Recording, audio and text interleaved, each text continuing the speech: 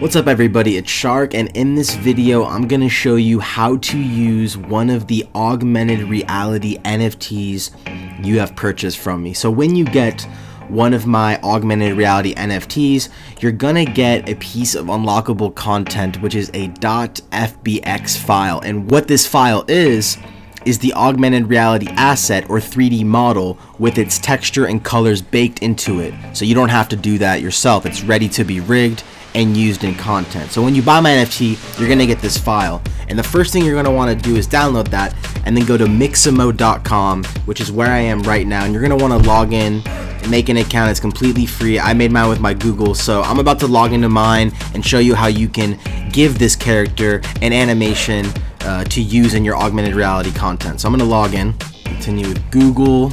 I log in a lot, so it has everything of mine saved. So here we are in Mixamo. On the right, you'll see the model that you've imported, and on the left, you'll see a series or library of animations that you can rig to your model. So right now, I have a different model in, but I'm gonna upload one of the models that you would get from me if you bought an AR NFT. So I'm gonna go to select character file. I'm gonna grab one of my Shark Boys. We're gonna upload that. So here is my Shark Boy character. I'm gonna press next. And now I'm going to assign kind of these nodes to different body parts. So I'm gonna go with the wrist and I'm gonna put it right here. I'll put the chin like right here, elbow, edge of the t-shirt, knees, somewhere in the middle. Looks good. Groin, I put it like kind of like right by the belt. And then here under skeleton LOD, you're gonna want to click no fingers because my guy, he has no fingers. We'll get to that in a future model maybe. I'm gonna press next, and now it's gonna rig the character. So it's gonna assign these areas I've selected to be those body parts that coincide with the nodes. So I'm gonna give this, you know, a few minutes to do this. Okay, and here we have Shark Boy. He's rigged up. You can see he kind of has like this standard animation on him right now. He's just looking around, but he looks good. He looks like he's moving like a normal person would. So I like it. I think he's good to go. I'm gonna press next. So to the left, you can search for animations there in categories. So I normally go to dance, and these are the animations that I can put on my character and then send to my phone to use for augmented reality stuff. So let's do the up rock. This is a classic. Let's use, do we want to use the up rock? I mean, do we want something like, what's this? Yo, he's breaking it down. And these controls are pretty robust on the right hand side. You can definitely see what this guy is doing. Okay, I think I'm gonna go with that one because this thing is pretty dope, and it looks like he's having a good time. Yeah, I love this. So I'm gonna send this to Aero. I'm gonna click this button right here, send to Aero, and then I'm gonna send to Aero.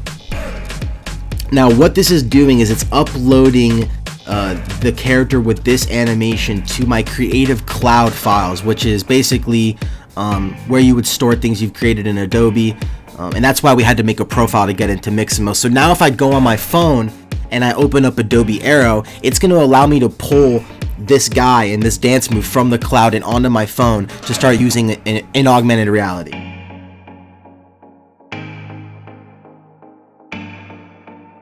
So for this part of the video, we are going to be on our mobile device. I'm going to be using a cell phone, but you can use an iPad, and we're going to be on the Adobe Aero app. It's a free app on the App Store.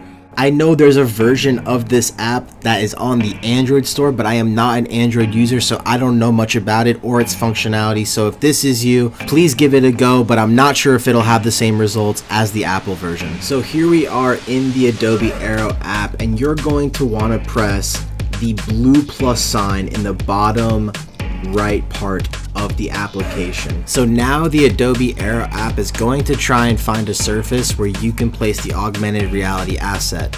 This can be a horizontal or vertical surface, but it may take some playing around to get right. So spend some time on this part of the process and find what works best for your location. Now that Aero has found a surface, tap somewhere on the surface to add an anchor.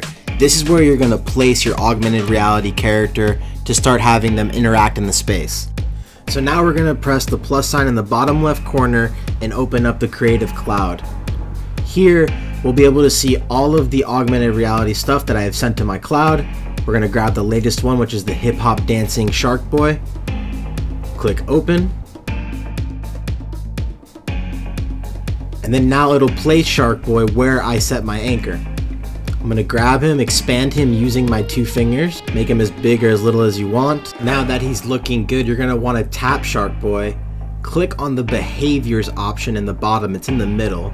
Click add a new trigger, click start, add a new action, then add an animation. Hip hop dance will be there, that's what's been selected for him. You wanna scroll down to the bottom and enable infinite. Now when Shark Boy plays, he will loop his animation endlessly for you. Looks like we're all good to go. Now we're gonna switch to the preview window. It's in the very top, click preview. And now Shark Boy is doing his animation, and you'll be able to press record and film to your camera roll on the bottom, or you can use the snapshot feature and take pictures of Shark Boy hitting random poses in his animation. So have fun with this, post it on social media, tag one of my songs. This is what I've been doing for months on Instagram. It's been a lot of fun, and I hope all of you enjoy collecting my augmented reality characters. See you in the next one. Peace.